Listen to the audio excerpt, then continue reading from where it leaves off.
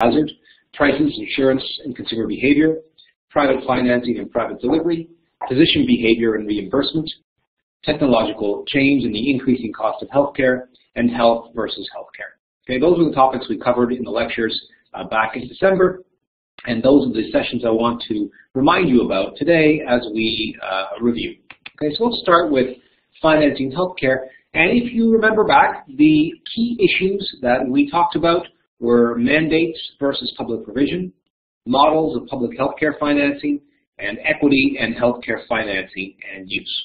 And we began our discussion with goals of the healthcare system, and we had a couple of different sets of goals. I only put up one in this review session just to trigger your memory as to what kinds of goals different organizations might put out there as useful for thinking about a healthcare system. And these are the ones from the WHO, the World Health Organization. And they had three main goals, which I think were themes that came up throughout the course: achieving good health, responding to expectations of the population, and fairness of financial contributions.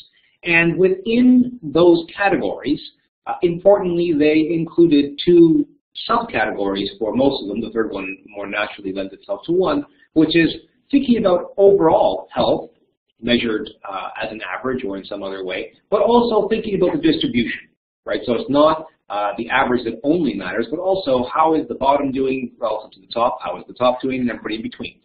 Same with responding to expectations of the population. We want to get some sense overall how the system performs, but we also want to think about how the system might perform for those at different parts of the income distribution, let's say. And then, of course, fairness of financial contribution, that directly touches on issues of distribution and equity, or equality, and so naturally that's what it's going to focus on. And we moved to also thinking about, welcome, Kirsten has just joined, evaluating performance of the healthcare system. And again, when you think about the performance of the system, we had a couple of different examples, and those examples included WHO example, which I have here for review, thinking about mortality or morbidity, thinking about access, choice, and wait times, the distribution or equality within those, and then the ex post progressivity or proportionality of payment, and achieving outcomes but relative to the resources that you put in, so some measure of efficiency as well. I will remind those on the call that if you wish to stop me at a point and just ask a question, I am very happy to take questions even though we are not in the same room, and you can do that by chat, or if you have a microphone, you can just ask the question. It should be enabled. Okay. We moved on from there to functions of the healthcare system, and this was a setup for some of the stuff we talked about in more detail later on.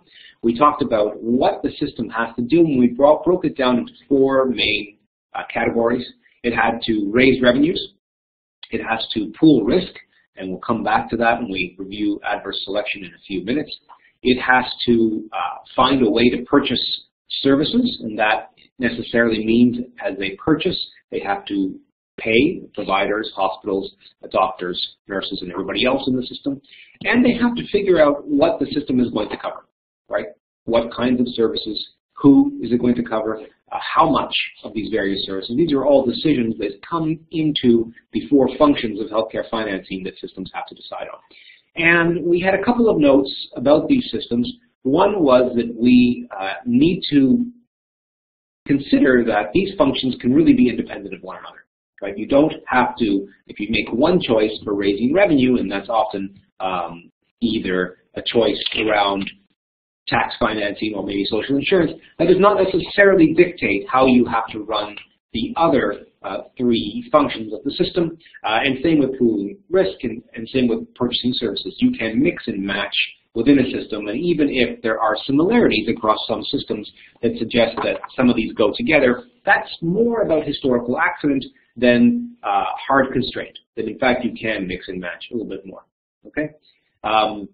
The other point we made was that one should try to keep in mind the difference between goals and functions to actually figure out what we are measuring against, right? The goal might be achieving good health, and the function might be all of these four that go into achieving good health. So goals and functions are separate, okay? We thought a bit about models for public coverage, and we laid out 4 broad models for public coverage, and I list them here again for you. The first was broad public coverage with a parallel private system, right? So you have many, many things covered publicly, and you can have a parallel system that covers some things privately that are also covered publicly. We had a co-payment structure, and we thought about France, and there's other examples, obviously, of this as well, where you have public coverage, broad public coverage, but at the same time, you require people to pay part of the care, and then you can think about whether there are models to ensure part of those co-payments or not. We thought about a group-based system, and certainly part of the US would be an example of this, where certain groups fall into certain kinds of coverage. And so, for example, if you are over 65 in the United States, you are eligible for public coverage under Medicare, but if you're not, you don't get that coverage. And a sectoral system, in Canada was the example we used there, where we have broad public coverage for certain types of services, and no public or limited public coverage for other types of services. And so we had, the example in Canada would be very broad public coverage without really any co-payments for hospital and doctor services, but no public coverage in general, although specific populations may have it, for pharmaceuticals or dental or other parts of the system that might be required. Okay, so I use these 4 examples, example countries for these 4 different systems, but remember that many systems have more than one of these systems in play, more than one of these models in play, and so you might say, well, I think the US is more of a different kind of system. That is fine. It does have a number going on. There's obviously some co-payments going on. There's obviously some elements of public coverage and parallel private coverage, but also it's a good example of a group system. Okay, so all of those are going on. Okay, so still on financing in the first lecture, we thought a little bit about how what decisions does the system have to make if it wants to provide universal health coverage? It has to figure out how to extract tax payments from households and how it can provide that. So what can the government do? It has options. It can extract the payments and provide coverage directly. Many countries do that. It can mandate that employers provide the benefits, so it can pass legislation that says employers must do this, and Germany has a bit of this, and the US has movies of this in part. And it can also mandate that individuals obtain benefits directly, where the government would legislate that individuals have to obtain coverage. If they get it through their employer, great. If they're eligible for public coverage, great. If not, they have to do it privately in some way. All right, so it has all of these options. And on public side, the public collection side, it has some options too. We talked a little bit about all of these. Direct taxes levied on individuals and corporations. So we talked about income taxes, business taxes, property taxes. Indirect taxes, such as VATs, basically VATs and sales taxes are the big indirect taxes. And then social insurance contributions, generally paid by employers and employees, and usually based on earnings. Those are really the public collection methods that are available. Again, for those who just joined, welcome to the session. It's nice to not see you, but see your names listed anyways. Hopefully you can see and hear me. And again, I invite you to ask questions as we go along, either by chat or if you have a microphone, you can ask the question and I will stop and take the question. Again, what we're doing here is this is a review session where I have picked out a selection of slides that I think summarize the stuff we covered in the sessions back in December. Okay. From there, we moved on to equity of financing and use, and we talked about how we measure equity, and we used the example of the Gini coefficient and how we can use that model of constructing a Gini coefficient to measure various forms of equity in health or in healthcare, and we looked at different measures of equity both in the financing and in the health, and in the use of healthcare services, right? And in all three of those, you might think about how equitable is a system, and what does it mean if certain parts of the system are inequitable in terms of health or health access. Just to give you an example, in terms of health, obviously we would like people to have better health rather than worse health, and so we might see some inequality. Wealthier people might have better health and less wealthy people worse health, and that's something that we might wish the system to try and address. Now, we might also see inequality in access to healthcare services, whereby, for example, we might see the opposite, whereby low-income people actually use more healthcare services and higher-income people use fewer. And one can think about that potentially as a good thing. I mean, it's never good if you have to use a lot of services, but one might think about that as addressing the first issue about inequalities in health, because lower income people are requiring the use of more services. Even better would be to find a way that improve their health so they don't have to use services. But when you're thinking about these measures of equity, I think we need to keep some of that in mind.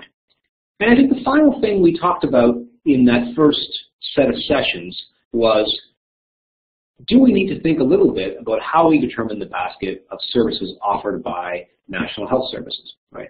And this applies equally, I suppose, to private insurers, but the problem, I think, is more acute in National Health Services, where the budget constraint tends to be tighter because they're constantly looking for money to fund the healthcare system, and of course they have lots of other priorities as well. And we touch on some of these things later on in the course, but issues that one would need to think about here are issues such as, do we cover all kinds of services that are offered in a certain setting, or do we focus on the kinds of services, instead of focusing on certain services, let's say doctors' services, do we focus instead on particular healthcare problems or health problems that we wish to address? And we recognize that, in fact, the treatment of those problems may evolve over time, right? That we used to do it one way, and that might have been very intensive in the hospital, and so we covered that. But now we do it a different way. It might be outpatient surgery, or perhaps it's evolved into a treatment that only requires prescription medication. So as these things evolve, the same underlying health problem may require a different set of treatments, and you would like a healthcare system to be flexible in doing that, and you would like the way that you set it up, your system, that it's not only flexible in allowing you to finance new alternatives, but that it always also moves the system along in the appropriate way, and so that if there are better and maybe less costly, and ideally better and less costly ways of financing, of providing a service, that we move in that direction as a system and perhaps push providers away from older, more costly, potentially less effective ways of doing so. Okay. It's more fun when you guys talk. I wish you were all here. Okay, we moved on to the demand for medical care in the second set of lectures. And I'll remind you again what the goals were for the key issues were in that session. We talked about theory, talked about the demand, and we explored the role of insurance and demand for medical care. We talked about moral hazard. We talked about some evidence in the RAND health insurance experiment, and we had a discussion about policy and user charges in the healthcare system. I said this was not going to be a technical review session, but I did add in one graph that I think you might remember, and that was the one that, this combines two graphs actually from the lecture notes. The first showing, I won't review how we did it, but showing the construction of the demand for medical care. And remember, what this curve shows is on the x-axis, it shows the quantity of medical care used, and on the y-axis, it shows the price for that medical care. Okay, and in the first instance, this is in the absence of any insurance. And like most goods in economics, we think about the demand increasing as the price goes down. Okay, and we talked quite a bit about whether or not that's realistic in healthcare, and we discussed that potentially there are some kinds of services where the price may not have much of an effect on the demand, and we call those kinds of services inelastic services. Inelastic meaning that there was very small responses to the price in what they demand in terms of medical care. And other services might be more elastic, which then is the opposite, which is quite a bit more responsive to price. And as price goes up or down, you may see larger changes in medical care. And so don't think about medical care as one good with the same kind of response, demand response, depending on one good. Of course, that's not. The service, we have a chat question, so let me just stop because it's nice to take a question. Is the service that is inelastic or the demand that is inelastic? It is the demand for the service that is inelastic or elastic, at least in terms of the graph for the demand for medical care. So it's demand we're talking about here, and therefore we're talking about the response that the patients or individuals have to the price of that service. Okay, so just to give a clear example, you may have two services, two types of medical care. One has to do with treatment for heart attacks, and the other has to do for treatment for a common infection. Okay, and in the one case, you might think that patients require treatment for heart attack and are not that responsive. Hopefully they're responsive after the services, but they're not that responsive to changes in price once they require that service.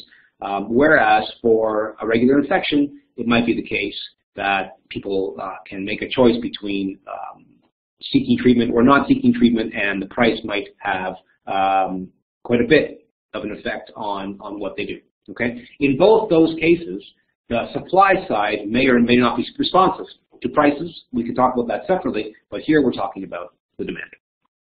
Okay, so we then moved from a world with no insurance to a world with insurance.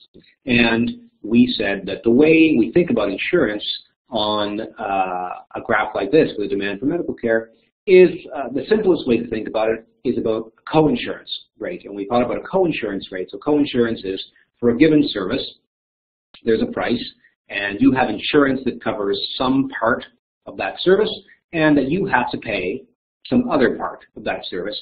And the part that you pay is the co-insured part, so you're paying that. And we said in this graph that I have up here, A, on the y-axis, the A, P1, A represents the co-insurance rate. And so if the price is P1, what you have to pay out of pocket is A times P1.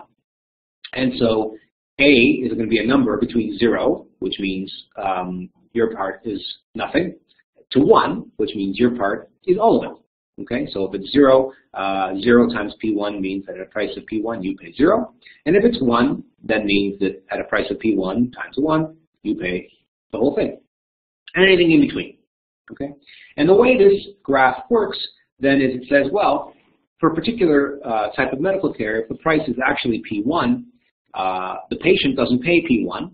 He or she has insurance, and the insurance covers 1 minus A, and then therefore the patient pays A times P1. Okay? And in that case, our demand curve shows us that actually at a price AP1, the patient doesn't demand what I'm labeling here as MC1, but rather more, and quite a bit more. And the way we find out how much more, even though it's not quite labeled on this graph, is you go along AP1 all the way over to the old demand curve and see what you would demand at a price of AP1. And the way we can construct the insurance demand curve with insurance is to say for every price, the true demand when they're insured is actually shown by the demand that would occur if they paid A times that price, because that's what they're actually going to pay. And when you do that, you can say that the point on the demand curve that relates to point P1 is in fact the point on the demand on the old demand curve without insurance that is shown by A times P1. It would be nice at this point to draw that in real time for you, but if you go back to your notes, you will see that there. And again, you will see from this graph that we have in the PowerPoint presentation that at P1, instead of stopping on the old demand curve at MC1, if you see those first 2 points, what happens at P1 is it goes further out to construct the demand curve with insurance, and it goes out to the point where AP1, the lower price, when they're insured, hits the old demand curve, right? And in that way, we can construct the demand curve with insurance. All right? Now, let's see some, here we go. So, question, why do the curves have the same intersect on the x-axis? Good, that's a good question. So let me actually switch to the next slide, which notes, first note is exactly this question. The demand curve does not shift. It rotates on the x-axis. Why? So let's go back to the curve and see why. It rotates on the x-axis because of the way we construct the demand curve with insurance instead of with no insurance. Remember that we construct it by taking the price, multiplying that price times the co-insurance rate, which is the amount the person has to pay, and seeing where, with that new price, the lower price, which is what the person actually has to pay, they demand on the old demand curve given the new co-insurance rate. Okay, so suppose that they are fully insured, right? They pay nothing. Therefore, their co-insurance is 0. And in that case, the price of 0 has a point on the demand curve. That point is where the demand curve intersects the x-axis, the medical care axis. At a price of 0, I can't point at it, but maybe I can do something.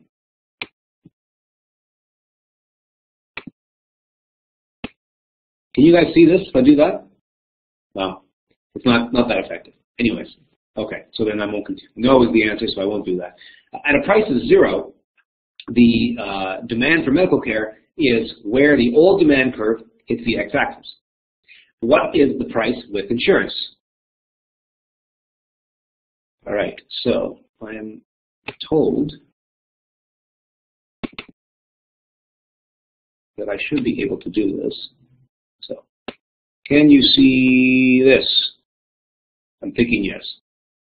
All right, so at P0, this point here, what is the, not P0, so our price of 0, what is the demand? The price of 0, the demand is going to be where the demand curve intersects with the price of 0, which is the second little line that I just drew, the little circle that I just drew.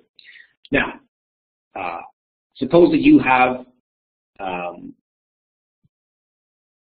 insurance now and you pay 0. How does your demand change with and without insurance? Well, it doesn't change. The price was 0, that's what you demanded, and after insurance, you will demand the same thing. So that is the one price that pre and post insurance, you're going to demand the same thing, right? So there's no change in that particular point on the demand curve. Every other point where you have to pay some, there will be a different point on the new demand curve, which rotates out from the old demand curve, okay? So it rotates out this way, okay,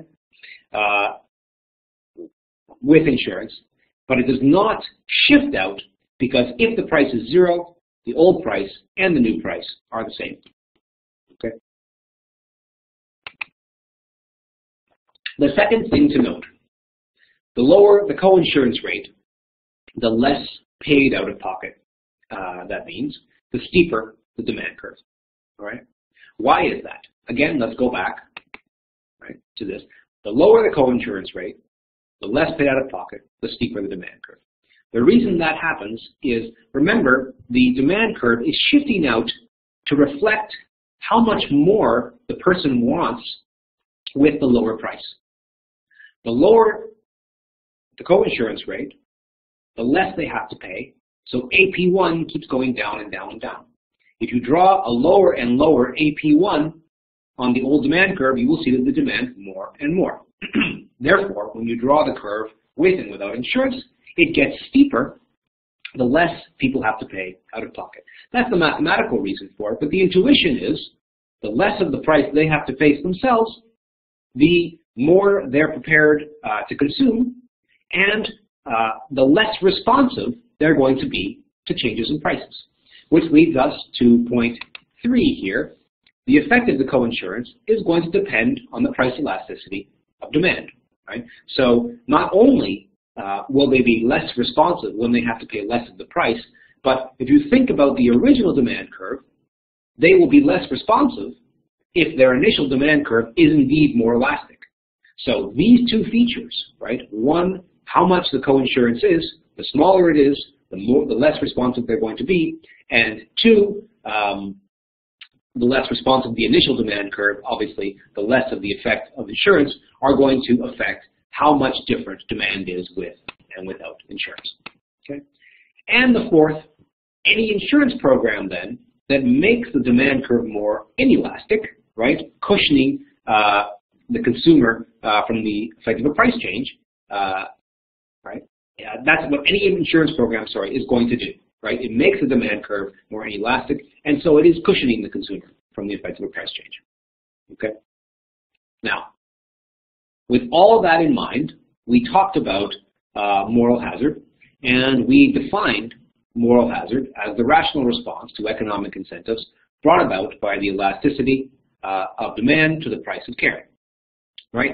And it basically talks about what we just talked about in that slide, right? Which is you will see an increased use of services when the pooling of risks or the existence of insurance leads to a decline in the cost of those services. That was the moral hazard effect that we talked about. Okay. The last thing we talked about in this session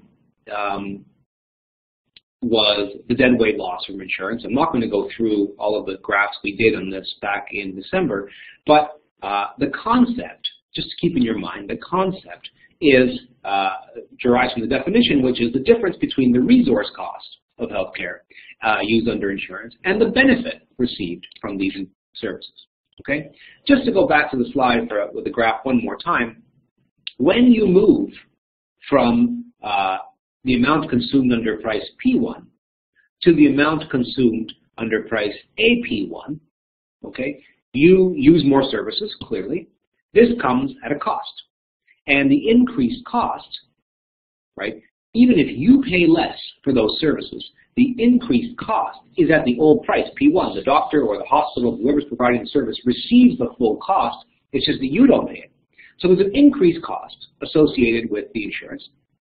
And the increased benefit may not be as large as the increased cost. Why is that? Well, part of it is because the way we measure benefit in health, in economics is by using the area under the demand curve. I don't really want to get into too much about this at the same time, but we assume that the benefit from each additional unit that you are consuming is less than the previous unit because the price has gone down. You're willing to pay. You're only willing to consume that unit if the price is lower, right? You're willing to consume fewer units if the price was higher, and you're willing to consume more units if the price is lower. And so your surplus from the additional consumption is less for additional units than it was for the initial units. So it may be the case for deadweight loss to occur that the resource cost of healthcare used under insurance is greater than the benefits received. Okay, and we talked about that. Just as a concept to keep in your mind. We're not going to require calculations of this kind of stuff in the exam. Welcome to those of you who just joined. We are going through, once again, a few slides from the course as a review session to help trigger in your mind the stuff that we covered back in December. And if you have a question as I go along, I would welcome your questions. Please either text them in the chat feature, or you can turn on your microphone if you have a microphone and ask them. I haven't heard any sounds so far, so I assume that people are not doing that. If you are and it's not working, then I guess we revert to the chat feature. Okay, after the demand for care, we move to prices, insurance, and consumer behavior. And the key issues that we covered here were the theory of insurance and risk, uncertainty, and insurance. We talked about adverse selection. We talked about some evidence. We talked about private insurance in the European Union and a little bit of evidence from Obamacare and elsewhere. And then in policy, we talked about adverse selection in private markets and universal insurance coverage. Okay, and we started with a model of when we would buy insurance. And again, I'm not going to take you through all that model for a second time, but the concept here was that we would buy insurance if the expected utility from insurance, and remember what utility is, your expected happiness in a world where you are insured is higher, or at least as high, with insurance as it is without. And we actually did put this into an equation form, where EU in this case is not the European Union, for those of you who are following European politics. Rather, it is expected utility. And it is the sum of two different parts. And in these two parts, you can go back to your original notes for all the definitions. This is just a little review. It's a sum of two parts. The first part is your utility in one state of the world, and that state of the world is when you don't get sick. Right, and we defined the probability of being sick as P, and therefore the state of the world where you don't get sick as 1 minus P.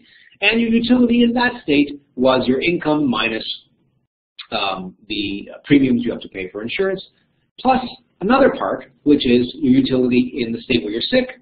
And in that case, your utility comes from your income minus your premiums minus a loss plus the payout from insurance. Again, if you go back to the notes, you will see all of this defined in the slides. And we asked, when will a person buy insurance? Well, we said the person will buy insurance if it actually makes sense to do that, which means that their expected utility with insurance is greater than the expected utility with no insurance. Okay. Again, I put these equations here to jog your memory and to help you think through the concepts, right? Not because what we're going to be asking here is some manipulation of equations. That's not what we're going to be doing. Okay. So from there, we turned to the problem of adverse selection in insurance markets. And we defined adverse selection as the fact that arising from the idea that insured individuals know more about their risk level than does an insurer. And that might cause those most likely to have adverse outcomes to select insurance, leading insurers to lose money if they offer insurance.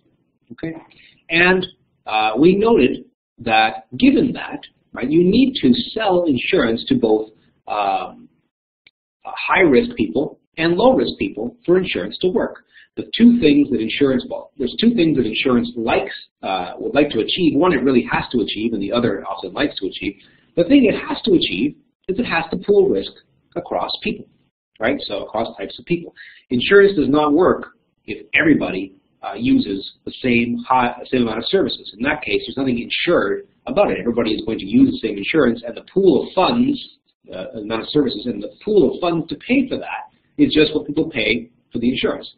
For it to actually work, it has to be that only a few people are going to use insurance, and that a whole bunch of people are going to pay for the insurance but not be sick, and therefore cross-subsidize the people who do use it. Okay. The second thing that most insurance packages, especially if they're run by a government, like to do is cross-subsidize from wealthier to less wealthy people. But it doesn't have to do that, and lots of private insurance does not do that. What it has to do is cross-subsidize across risk. The problem with adverse selection is that if people know more about their risk than the insurer, it could be, without some interventions, that only the people who are likely to be heavy users of the insurance buy it, and in that case, the insurance company will lose money because it's not cross-subsidizing, or the insurance company will have to charge a very high price, and if you charge a very high price because only sick people seem to be buying it, well, then less sick people are going to be even less interested in buying, right, because the price does not seem reasonable to them given what their expected payout, expected need is going to be. Okay, so these problems were the kinds of problems that we talked about in the existence of a world with adverse selection. And what does that mean? It means we have a potential market failure where only sick people buy insurance, right? And in a world where plans charge average prices, generous plans may disproportionately attract sicker people, and more moderate plans might attract relatively healthier ones. Okay? This ends up with pricing differences that are actually above and beyond the difference in price that would reflect the benefits, because they also have to account for the people who actually buy it.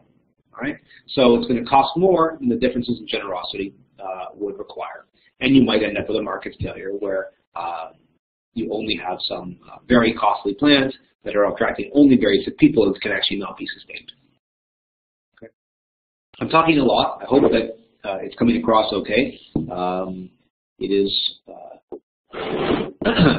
fine for you to stop and say, I don't get that, I don't remember that, and take a break and think about it. I'm getting some comments saying, all good. Okay, on we go. On we go. So, two fundamental difficulties with average selection. One, we might have people who choose to be in less generous plans so they can avoid paying for the higher cost of very sick people. And two, plans will have incentives to distort their offerings to attract the healthy and repel the sick. Okay? So, we have to deal with this in some way because those are not things we actually want. How do we deal with it? Well, this goes back to the stuff we talked about in the very first set of slides. There's basically three sets of ways that people deal with it, or companies and governments deal with it. One is through mandates, right? If you're worried about only certain people buying insurance, you can pass a mandate that says everybody has to buy insurance. You can't not buy insurance. And that avoids this problem of healthy young people opting out of insurance. And that in Obamacare is exactly an example of that, where they want people in. The second way, very common way, is to say, look, we're not giving you the choice between buying and not buying, and we're not even giving you the choice between plans. We have a single plan, like the National Health Service here in the UK, where I'm speaking from today, and everybody's in it, healthy and sick. And so we have no average selection. Right? The third way that we spent a little bit of time talking about, and that a lot of countries use in combination with mandates, is through risk adjustment. And what risk adjustment does is, okay, we're going to have different plans out there, and they're going to charge different prices, and people are going to choose which plan, or we put into a plan. And it may be that we have some selection going on, where some plans have healthier people and some plans have less healthy people. And it may be that firms purposely try to attract healthier or less healthy people, usually healthier. But what we're going to do as a government is we're going to let you do that, and then we are going to adjust how much money we give you to help provide this insurance by looking at the people in your plan and saying, look, if you have all sick people, we're going to have to give you more money.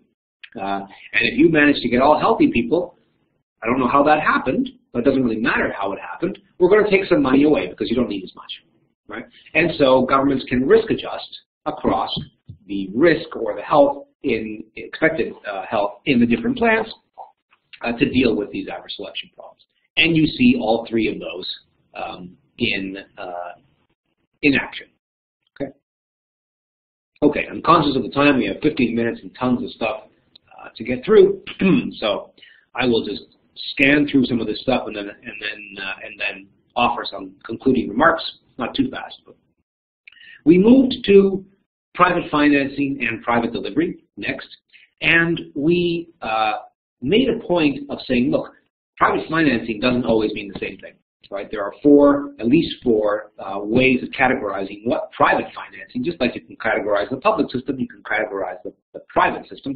And we've broken them into four different kinds. Substantive, complementary in terms of services, complementary in terms of user charges, and supplementary.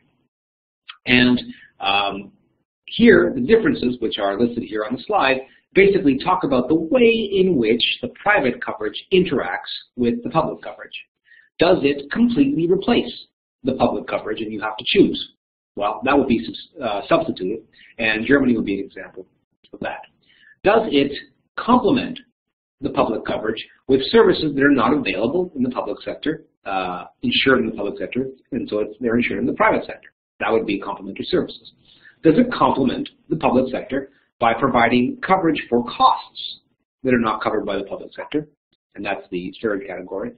Or does it supplement the public sector by allowing you to buy coverage for the same things that are in the public sector, but that you might want to get faster or higher quality or different types of providers, while never leaving the public sector. You're still insured by the public sector.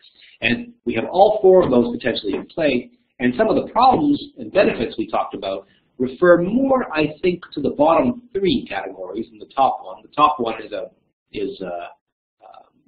has some problems as well, but most of the stuff we talked about relates more to the bottom three. Right? We talked about why we might worry about this, right? Concerns about equity would be one, and we had a discussion about that. And we talked about concerns about financing, right? Fiscal feedbacks or externalities where the existence and type of private system can affect the performance and the costs of the public system. We need to worry about that, okay? And I'm not going to list all these off, but we spent some time talking about the possible negative externalities and then also the possible positive externalities that private financing has. And we reviewed some evidence, and I suggest that you go back and take a look at the evidence as well, basically to lay out here that there is a debate here, right? My view is the evidence falls more heavily in favor of the negative externalities than the possible benefits, but there's evidence available on this, and that it does suggest that, in fact, the private sector has effects on the public sector in ways that we might want to think about. Okay. We also talked about private delivery. If the financing side is how do we, the private versus public insurance and the funding of care, the delivery, the public versus private delivery is it a public provider that's providing services, or is it private provider that's providing the services? And we made a distinction between different kinds of private delivery, right? There are private not-for-profits, there are private for-profits but small, and there are private large corporate deliverers of care, and I think it matters which one of them they are. It doesn't make a lot of sense, in my view, to just categorize everything as private delivery. And when you're thinking about, well, is private good or bad, it made some sense, I suggested back in December, to think about actually how are they making the money.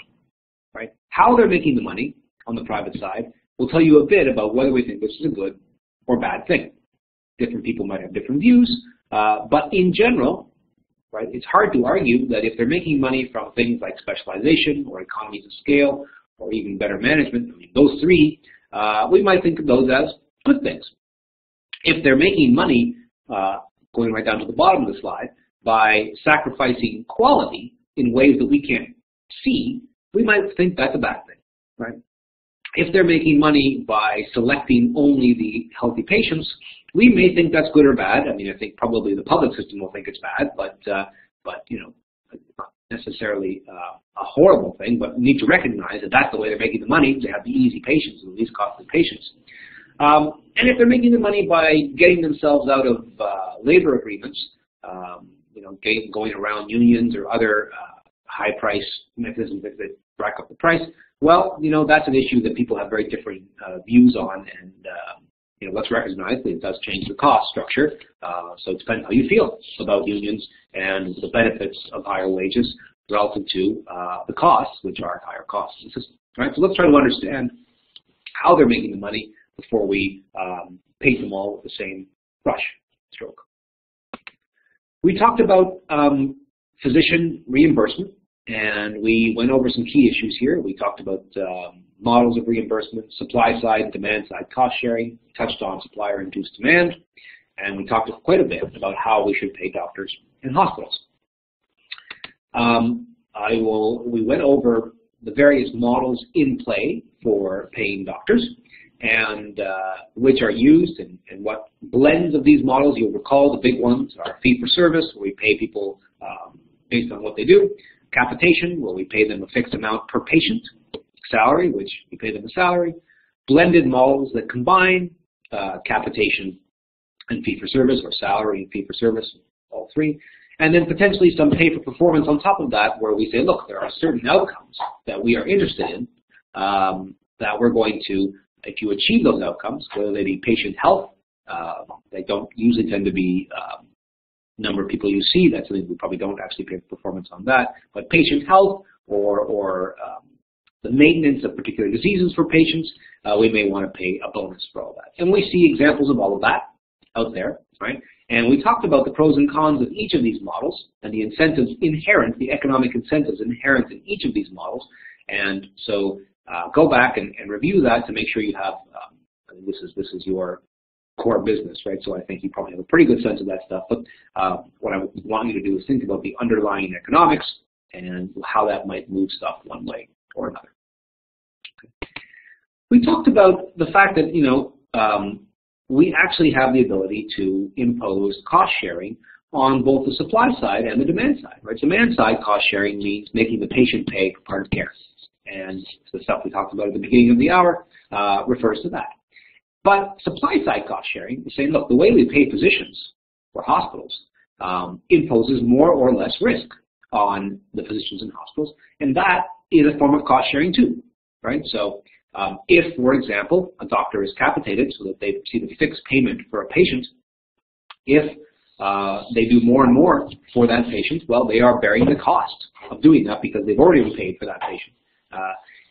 Whereas if it's fee for service, they're not, right? Because they'll get paid more if they do more. So we can think about models of demand side and models of supply side cost sharing, and when one might be more appropriate to use over another.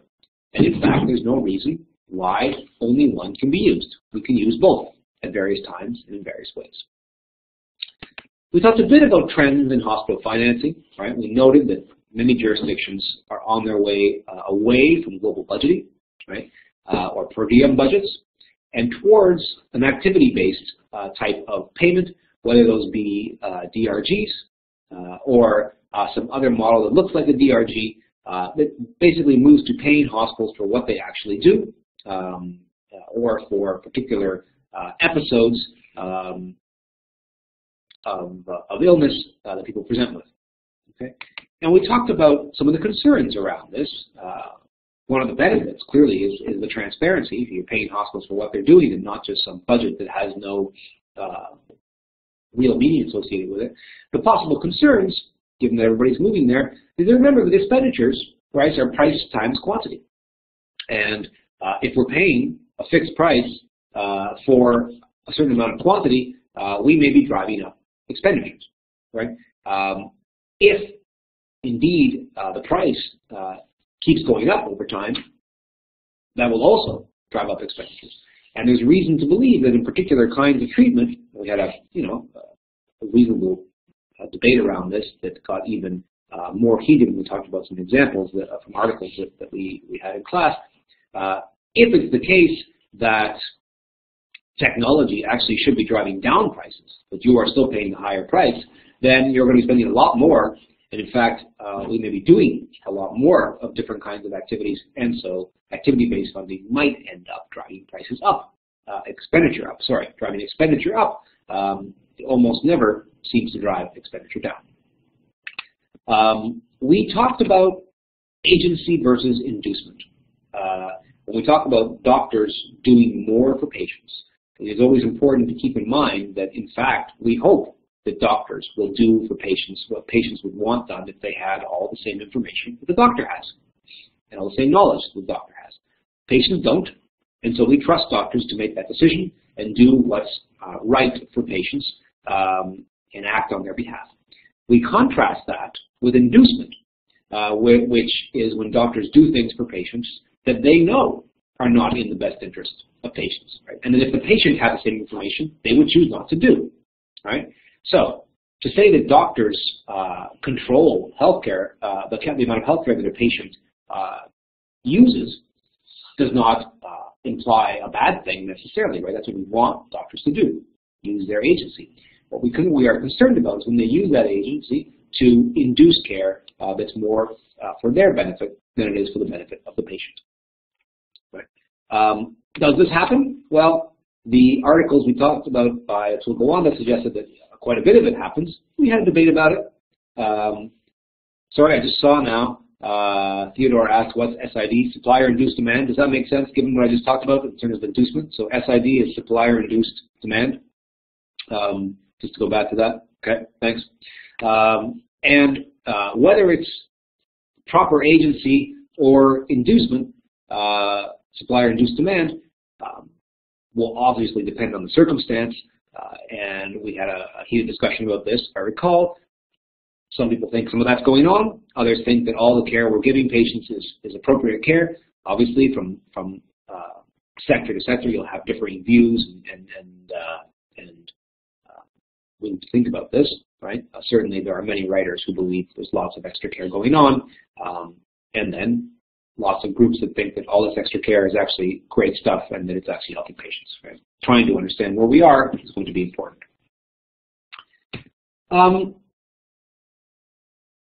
We talked a bit about technological change and healthcare, and in that discussion, we talked about models of technology adoption. Is technology worth it? And then we had some discussion about when to say no in terms of providing care, and discussion of quality, cost, and innovation. Right? And we had a model of insurance and the bias towards cost increasing technological change. I'm not going to put up the model again. I want you to take the intuition away from that model.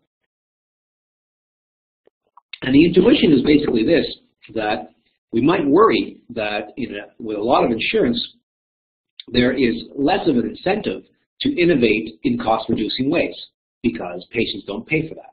Right? If we assume that we could innovate in ways that increase costs that have larger benefits, and that we could also choose ways that have some benefits but decrease costs, and that in the ones that decrease costs, the benefits are not as big as the ones that increase costs, well, the system is set up to push towards those kinds of technological innovations that have big benefits and also come with big costs. It would be lovely to see. Innovations that had big benefits and reduced costs. Those are few and far between. They happen, but they're not as common as the ones that have small benefits and reduced costs, or have large benefits, but they're really a lot more expensive. Okay, and that's the intuition here, is that the more insurance we have, the more reason patients are going to want the ones that have big benefits because they don't have to worry about the costs. Okay, and that's basically what we have here in this intuition slide. We talked very briefly about methods of economic evaluation, right? How do we decide which technologies to adopt? What I tried to stress was that this has to happen, right? We have to figure out what we do want to do and not do, and it would be good to make sure that we're actually considering alternatives, right? Not to just say, this new treatment, we had examples of it from your own areas, actually. This new treatment is amazing, right? The question to ask really is, great, it's amazing, but we should know both the consequences, which hopefully are amazing, and the costs, right? How much more does it cost to deliver these amazing results? And we need to be able to evaluate that against an alternative choice, right? So, okay, the new treatment is amazing, but what is the alternative treatment? Is it way worse and also costly, or is it a little bit worse and way less expensive, right? Being able to compare these two allows us to do a proper economic evaluation of what's happening. Okay. We had some more articles on hospital costs and when doctors might want to say no. And if you want to refresh your memory, very readable articles by Flabonda, you can go and read on that stuff. The last topic we covered, since we're just passing 5 o'clock, was health versus healthcare. And the key issues here is we tried to sketch a model of health production. We tried to examine the implications of such a model over time. We looked at some evidence. Some of you presented some of that evidence in our final presentations. And we had a little bit of a policy discussion about resource allocation on health versus healthcare. Okay. I think what I will do, well, the Grossman model was the sort of workhorse model in this area. And a very simple way to think about the Grossman model is that it's a model that takes a bunch of inputs, right? Healthcare, diet, exercise, environment, etc. And those inputs end up generating the production of health stock over time. And that the output that we're looking for here is healthy days, right? Do we have healthy days in which to work, to enjoy leisure, and to even produce more healthy days. All of those are things you can do with healthy days. What you can't do with healthy days doesn't count as a healthy day are those days that you're too sick to do any of that stuff and that you completely lose. Right? That model, I think, is nice to have as a background, and you can go back and review the notes. I think the key issue that I would, sort of the four key aspects that I would try to remember is that on the consumer side, they want health, not medical care. Right? Medical care is just an input to that health. They might express themselves as wanting medical care, but what they're actually looking for is health. They're not just producing health, they produce it as well, and producing it requires time and money. Right? That health is not a single period thing. It lasts for a number of periods, but not forever, so it has both a stock and a flow. And that it's both a consumption good and an investment good. Consumption in the sense that people feel better when they're healthy, and investment in the sense that it produces healthy days to use for both work and leisure. Okay? And then the final thing we spent some time talking about is the issue of socioeconomic status in health, right? And we know that there is a very long-standing debate over the relationship between socioeconomic status, SES, and health, and that doesn't really matter how you define socioeconomic status, whether you define it by income or class or occupation or whatever. People with higher socioeconomic status enjoy better health, right? And the debate is not really about that. There's two parts of the debate. The first is why, and the second is it absolute socioeconomic status that matters, right? So how much money is it, or how much higher is your class, or is it relative? How much money do you have relative to other people, and what's your measure of class or occupation relative to other people, right? And there's an ongoing debate about this, and we talked about it for quite a bit.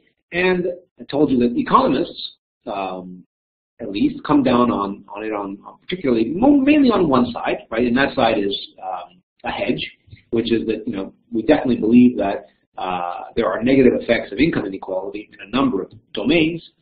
What we are having a harder time finding evidence of is the relationship between that income inequality and health, even though there is a very strong relationship between income and health. Okay, so given the time, what are some final thoughts? Right, and my final thoughts will be directed at the exam, not at the material. So the first is, I'm sure you're loving being students again, so try to enjoy it and don't get too worked up about the fact that along with being a student comes evaluation. Right, these are going to be questions that are general and open-ended. Right? Not specific and detail-oriented. Obviously, it will be helpful to have a command of the concepts and the evidence behind those concepts, and some details are often useful in trying to make general and open-ended points. But the questions themselves are not going to ask you, what about this model did that, or what did the evidence say on this page about this issue? They're going to be open-ended questions that will allow you to bring in knowledge you have about the models and the evidence. Right? You will have some choice. So there's a topic that you just don't get. You will probably be able to avoid it, right? And so what we're going to offer you are 6 questions that you can choose 2. And so some choice to focus on things that you feel are strengths and avoid those things you think are weaknesses. It is not my opinion, given the time you have and the number of questions that you are going to face, that time is going to be a big constraint here. So I think you can approach these questions with care and lay out an argument before you write your answer, not worried about, I have to answer all this stuff in 2 hours. 2 questions. That's all you have to do in 2 hours, an hour per question, so I think you will have plenty of time. And then finally, it's going to be fine. You're an incredibly smart group, and the material, as I presented it back in December, my sense was that you really did grasp the concepts, and I am quite confident you'll be able to apply those concepts in this context. Okay, so good luck, and I hope that this has been a useful review. I believe, yes, it is a closed book exam. There you go. Confirmation from Stephanie. You cannot bring anything into the exam except for your brain and some writing stuff. Hold on, the texts are coming in now, faster than I can read them. Okay, 1 second. I haven't put up any sample questions, so, and both the questions here are about sample questions. So let me tell you what kinds of questions they will be, right, without talking about any particular question. So let's pick a topic. Let's pick the topic of adverse selection, right? The questions the kind of question would be, what are, for example, what are the key concerns around adverse selection in healthcare systems, and how do systems deal with those concerns, right? That's the kind of level of question that we're talking about, right? What are the options for paying doctors, and what are the consequences of these different options, and what should systems be aware of as they think about these kinds of options, right? Questions at that level, not questions that are, in the model, if you shift the demand curve from this to that, what's going to happen, okay? You guys catching that?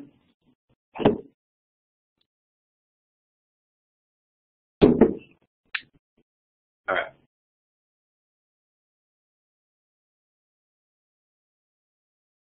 Anything else? Okay. In that case, thank you to those of you who joined. For those of you who have to listen to it later, I hope it makes sense when listened to later. Good luck. I hope that our paths will cross. For those of you who emailed me at LSE or Sciences Po, please remember that I'm not there. And if you want to reach me, please contact me at INSEAD, mark.stabile@insead.edu. I have not been checking the other emails, and I checked it just recently to see that some of you had asked some questions. So I hope that your questions were all answered, and I look forward to seeing you soon. Best of luck, and with that, I'm going to sign off.